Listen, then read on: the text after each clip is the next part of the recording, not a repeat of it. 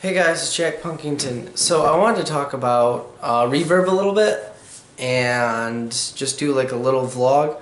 Reverb, when I got the Randall in the mail, the box it came in was actually damaged.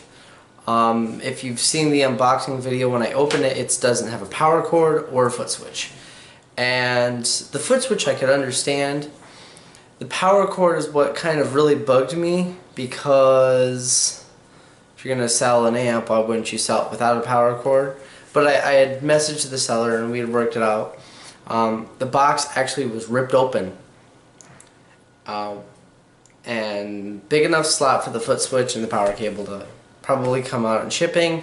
It looks like something had fallen on top of it. Luckily the amp works great. I love it. It's probably my new favorite amp.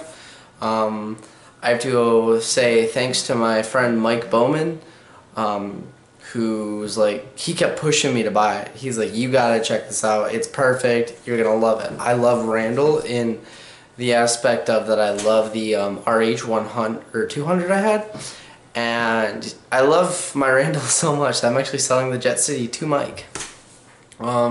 He likes Marshalls, and it's a very Marshall sounding amp. Just a little punchier with a little bit more darkness to it, whatever, dark sounding. So I'm selling it to him today, yeah. And I'm actually selling the Micro Terror tomorrow.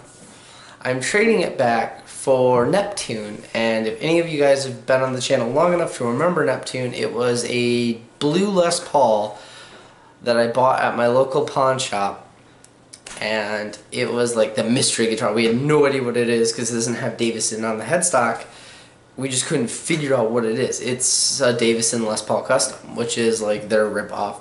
And it's actually a really cool guitar. So I'm trading straight trade for it. And what I'm going to be buying is, with the money from this, I'm buying either, I haven't set my mind on it yet, I'm thinking a dark Micro Terror. I like the cabinet simulation. I want to play around with that effects loop because I don't understand effects loop a whole lot and I want to learn it. This one does have one, but it might just be easier to work with on that and for recording. My other option is a Fender Super Champ X2. A lot of people have told me to check that out. It looks really cool.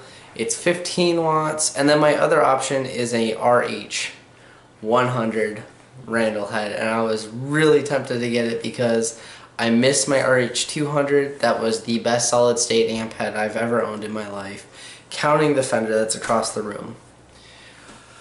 So yeah, little side note, Guitar Center, step up your game. I have to just say that.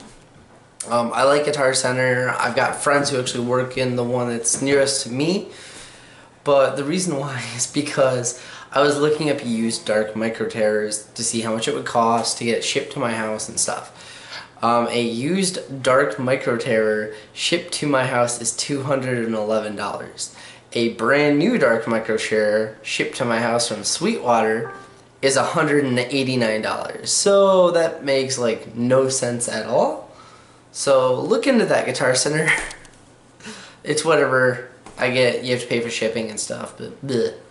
The other thing I wanted to talk about, I'm going to be doing, hopefully, if I can work all of this out, recordings from the Randall XLR output. I was testing it out finally last night, and it sounds awesome. A lot of people are like, for recording you shouldn't use it. Cabinet simulations don't really sound the best, and I agree with a lot of it. Like, the one from the Dark Micro Terror is it's okay. And the one from the 6505 is okay.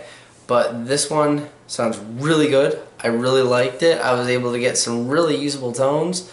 I was really enjoying it when I was just playing it. My problem is all of my guitar stuff is in my living room, or dining room technically. And with 3 other roommates that sleep and live around me, I can't play super loud sometimes when I want to, due to work schedules, and that's why I bought the Micro Terror. but with that XLR output into my interface into my laptop, it sounds perfect. I could not believe just all the tones I was getting. I was able to rock out really well. So just another little ping for this amp that they did right. Randall, you make amazing amps. Thank you so much. This is not paid or anything, not a sponsored video, but Randall, if you want to send me some more stuff, if you want to send me stuff, I'm joking, but it's great amp. I also wanted to give a tip to any guitar players that are like getting into gigging and playing live shows. Now, let me state this by, if you can only afford whatever you can afford, I completely understand. But I highly, highly recommend that you get a 212 for gigging. 412 is like, that's what everyone wants to look at, or that's what everyone likes. Get a 212 and make it so you can either have it horizontal or vertical. This one can do both.